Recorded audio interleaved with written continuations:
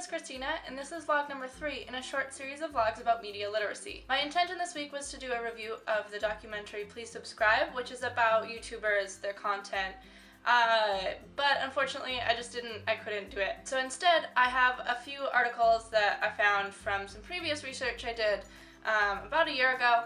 And so here are those articles. The first one is titled, "The Book and the Screen, A New Paradigm of Reading and a New Type of Culture" by Sorin. We have entered the digital era, and over the last few decades have seen a shift towards the digitization of everything. Technology is now a support to the human experience. Computers, laptops, smartphones, and tablets, and other such devices have multifunctional uses for communication and entertainment, but they also provide a way for humans to enter into utopia or potentially even a dystopia, which creates an alternative to real-life existence. However, these worlds are vastly different than what a book could provide. A screen doesn't require the same intensity as the book does in terms of imagination. This article focuses on the differences between reading a physical book and reading online. And while it does kind of tend to demonize technology, it does conclude that the book and the digital version can coexist in this world. The second article is titled Reinventing Us and was published by Susan Greenfield in 2008. This one is a little bit closer to the kind of research I'm doing now. The subtitle asks the question, what is technology doing to the human identity? In the article, according to one estimate,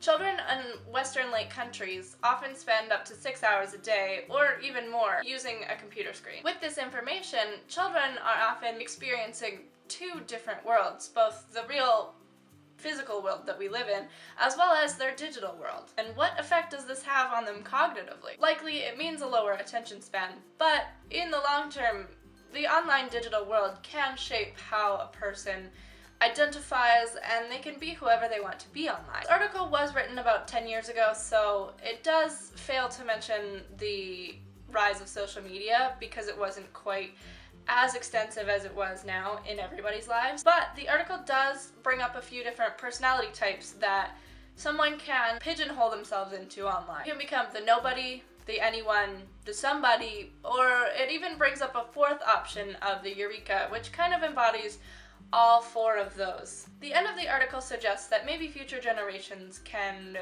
hopefully become part of the eureka personality and become more wholesome online. It hasn't happened yet, despite the fact that there's been about 10 years since this article. And I don't believe it'll happen unless we begin to teach our kids how to act properly online. But maybe if we go further into the future? Two websites that are going to be very important to both parents and teachers going forward in media literacy. The first website is